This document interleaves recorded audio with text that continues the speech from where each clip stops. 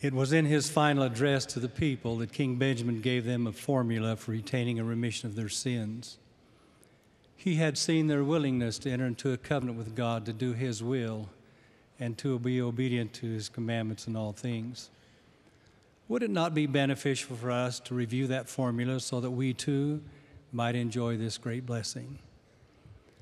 After having received the great joy that comes from knowing the goodness of God and having tasted of his love, King Benjamin taught his people three basic principles that would help them retain a remission of their sins.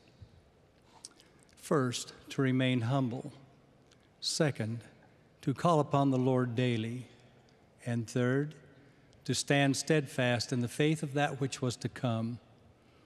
Let us review each of these so that we may also be strengthened in our resolves to retain a remission of our sins. The first principle, to remain humble. Elder Bruce R. McConkie taught us that all progress in spiritual things is conditioned upon the prior attainment of humility. Humility has been described as having the desire to submit to the Lord, the desire to seek the Lord's will and glory, and the desire to remove pride. King Benjamin told his people they should always retain in remembrance the greatness of God and your own nothingness, and his goodness and long-suffering toward you, and humble yourselves even in the depths of humility. The Lord counseled in the Doctrine and Covenants that, inasmuch as they were humble, they might be made strong, and blessed from on high, and receive knowledge from time to time.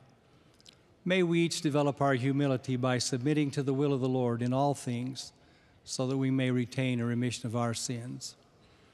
The second principle, call upon the Lord daily. Prayer is one of the greatest blessings we have while here on the earth. Through prayer, we can communicate with our Heavenly Father and seek his guidance daily.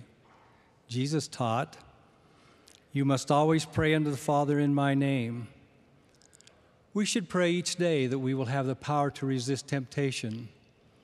Amalek teaches us that we should pray morning, midday, and evening, and that our hearts should be full, drawn out in prayer unto God continually. Our daily prayers influence our thoughts, our words, and our actions. In order to retain a remission of our sins, it is essential that we ask our Heavenly Father each day for strength to stay in the straight and narrow way. In the General Conference of last April, Elder James E. Faust taught that to sustain faith, each of us must be humble and compassionate, kind and generous to the poor and the needy. Faith is further sustained by daily doses of spirituality that come to us as we kneel in prayer. A beautiful portrayal of prayer was given by President Gordon B. Hinckley in his opening remarks of the 1996 General Conference. You have prayed that you might hear things that will help you with your problems and add strength to your faith. I assure you that we have prayed also. We have prayed for inspiration and direction. There is a constant prayer in our hearts that we will not fail in the great trust the Lord has placed in us and the trust you have placed in us. We have prayed that we might be prompted to say those words which will build faith and testimony, and which will become answered prayers for those who will hear. I testify that those who call upon the Lord daily will have greater power to retain a remission of their sins. The third principle, stand steadfast. Recently, I stood with the missionaries of the Montevideo, Uruguay West Mission as they quoted the fourth section of the Doctrine and Covenants. O ye that embark in the service of God, see that you serve him with all your heart, might, mind, and strength, that ye may stand blameless before God at the last day. I felt the spirit of their callings as they stand steadfast in their stewardships of bringing souls to Christ.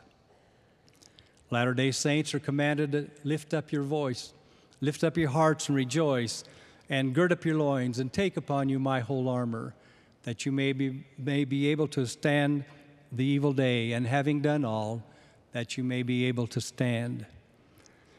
King Benjamin taught that his people were to stand steadfast in the faith of that which was to come. They had cried aloud with one voice, saying, "O have mercy and apply the atoning blood of Christ, that we may receive forgiveness of our sins and our hearts may be purified. For we believe in Jesus Christ, the Son of God, who shall come down among the children of men. The Spirit of the Lord came upon them, and they were filled with joy, having received a remission of their sins, and having peace of conscience because of their exceeding faith in Jesus Christ who should come. Today we can stand steadfast in the testimony of the living Christ as given by living apostles. We testify that he will someday return to earth, and the glory of the Lord shall be revealed, and all flesh shall see it together. He will rule as King of kings and reign as Lord of lords. And every knee shall bend, and every tongue shall speak in worship before him.